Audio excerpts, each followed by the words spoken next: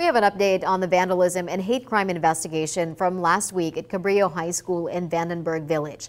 2 more arrests have been made in connection with that investigation. The Santa Barbara County Sheriff's Office said Luke Ziqueda and Shane Monroe, both 18-year-olds from Lompoc, were arrested today on suspicion of commission of a hate crime and other charges. Last Friday, investigators arrested 18-year-old Martin Perez, also from Lompoc, on suspicion of the same charges.